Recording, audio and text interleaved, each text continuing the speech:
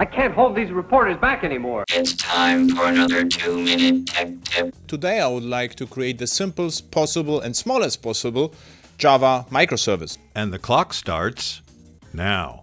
I would like to create the service using a Maven archetype, which is stored in Maven Central, and call the project micro. And it takes a second because the wizard or the archetype has to be downloaded from the public repository, Sonatype Central. So we have it, and I will switch to the micro, and this is the project, so I can build it with Maven.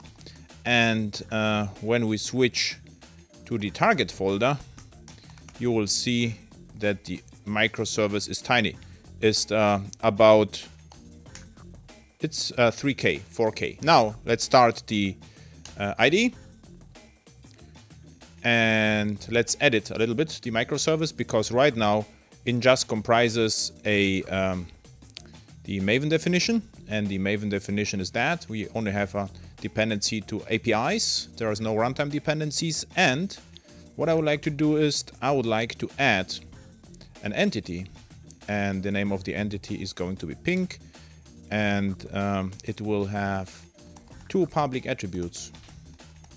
One is name, and the other let's call age, and let's create a constructor with both. And what I would like to do is I would like to expose both here and say enjoy Java, and 42 is the number, and just expose that. So it looks good.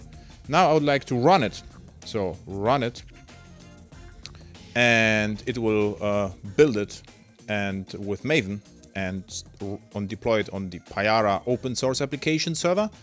And now I will try to call it. So it seems to work. So I got it. But what we got for free as well, so we also got already Prometheus metrics, so already included, and an open API. This is description of our API. Open API was also exposed. Was that a good tip? Yes, of course. We want your opinion. Thanks for watching, and stay tuned.